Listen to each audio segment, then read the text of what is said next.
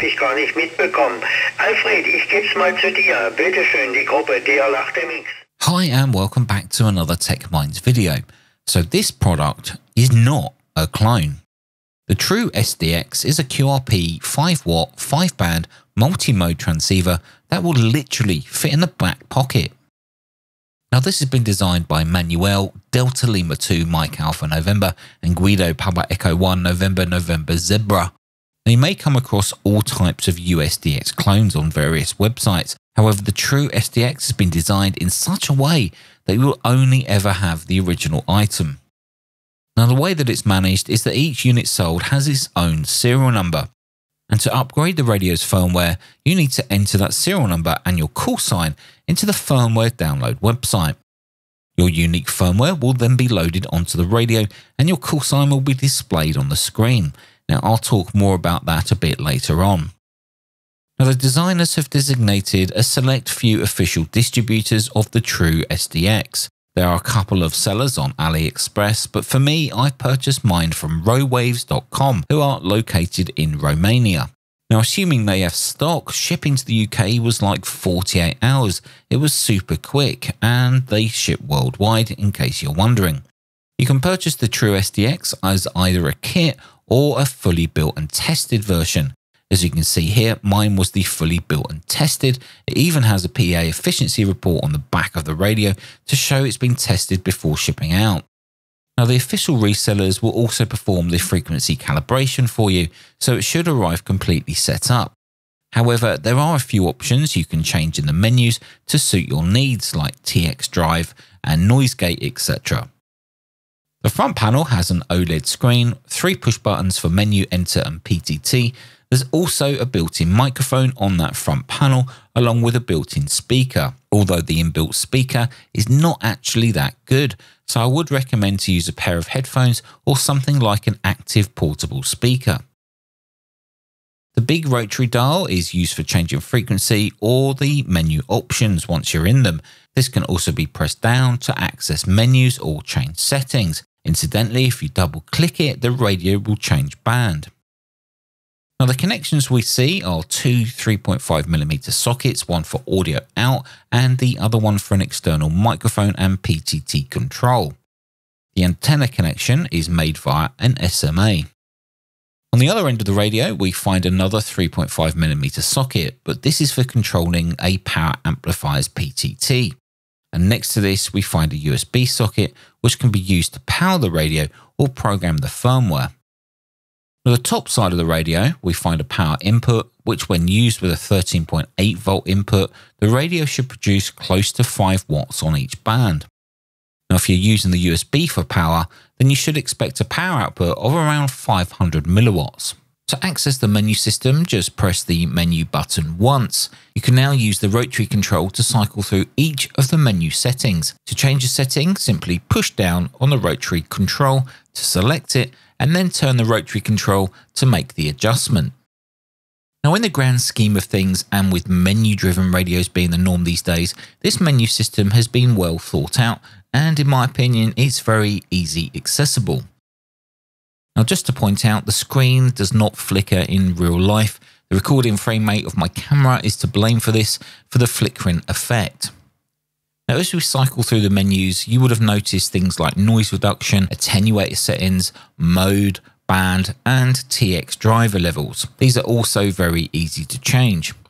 So let's take a listen to a couple of QSOs and then after this I'll perform a transmit test to a web SDR a few hundred miles away. No problem. You're in the log. We have worked you previously back in October last year on 40 meters.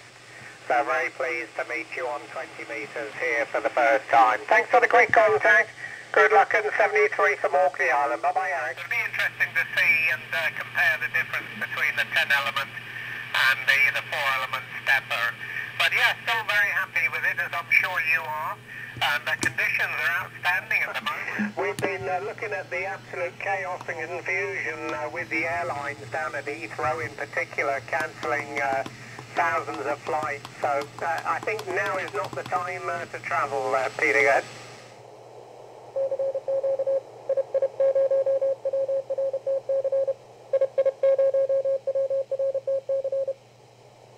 So another cool feature that actually works really well is the CW decoder. Now you can leave this permanently turned on, and when it decodes any CW, the message will be shown across the bottom of the screen, just like shown here. I'm now going to perform a transmission test on 40 meters, and for this I'm going to connect the uSDX to my end-fed half-wave antenna that I've got installed here at my home QTH, and also I'll be connecting a 13.8 volt power supply to it.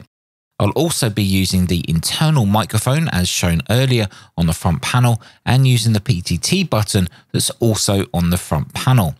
To listen to this, I'm going to be using the Hat Green Web SDR to listen to my transmission. This is Mike 0, Delta Quebec Whiskey, testing. Mike 0, Delta Quebec Whiskey, testing. This is Mike 0, Delta Quebec Whiskey, testing the true uSDX, testing the true uSDX transceiver, QRP 5 watt, Mike 0, Delta Quebec Whiskey, testing. This is M0DTW, Mike 0, Delta Quebec Whiskey.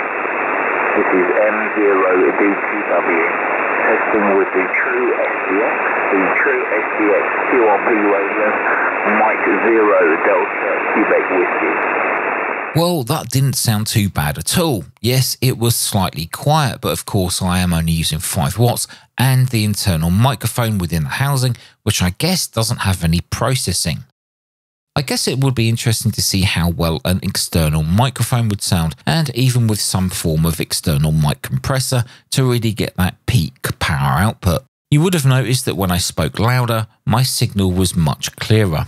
I know in most videos like this, I'll take apart the radio to show you what's inside. However, I only wanted to take one side of the cover off as I didn't want to damage the case. But what we can see here is the filter selection board, which when you change bands in the software, you will hear those relays clicking.